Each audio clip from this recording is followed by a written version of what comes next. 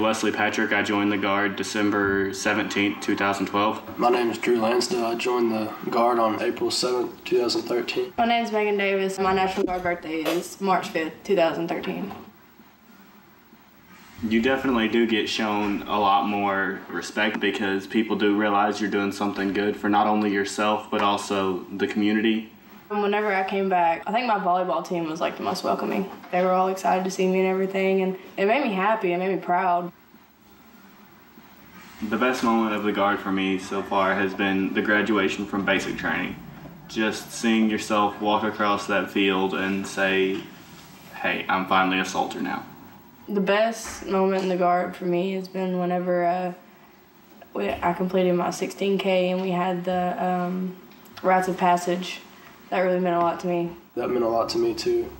For my drill sergeants to come up and shake your hand and tell you you're a soldier now.